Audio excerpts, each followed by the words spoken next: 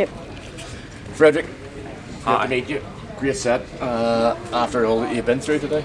Thanks for having me. It was a bit of a nightmare journey here. Oh yeah, absolutely. All of our guitars was stuck in Amsterdam, so yeah, along with our stage clothes and some in-ears, and yeah. So you had to borrow a bass. Yeah, we had to find. I mean, we got a 5-string bass. That was okay. We got a guitar, and the option for the second guitar was like a 7-string or a semi-acoustic. I was like, wow, okay. That's folk metal. But you still managed to get on stage and put on a hell of a show. Yeah, we tried to. We did our best. You had to drop one song. Yeah, a couple I think, but you still the energy on stage was fantastic. You know, and the crowd was really responding to it. yeah. Do you find the UK crowd still gets you? Yeah, I think so. I mean, we don't do a lot of shows here, but it's always great to be here, and I think we got some really good response. I remember when we were out with Saxon, we had great shows, and a really good audience. But the last two albums, would you think that right now they're the culmination of Hammerfall's journey? What do you mean? This is you've reached a stage in your journey now where the albums are just bang on. No, I mean, it's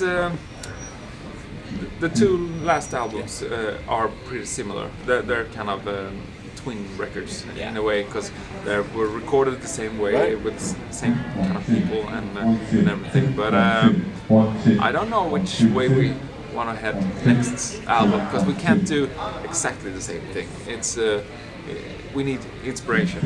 Semi-acoustic guitar. Yeah, and 7-string. Yeah, okay. That's a cover. Great idea. So what are your plans then? You get into the studio soon. We have some plans for the next record, but it's now we just focus on the tour and festivals. And this year we're gonna do a North America tour and a lot of festivals coming up. And doing any UK festivals? No, not yet. Nothing is really written in stone yet, but hopefully there'll be some. So basically it's going to be a tour cycle and then recording the album? Yeah, we're gonna start recording next year. Way back when it first started as entering a Battle of the Bands competition, Yeah. did you ever envisage you'd be headlining around North America? Absolutely not.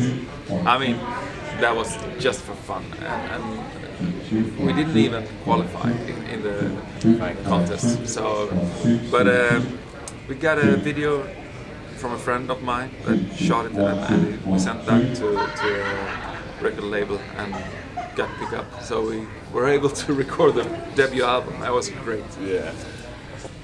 You still sometimes pinch yourself and say, did that really happen? Yeah, I mean, sometimes this is what I do.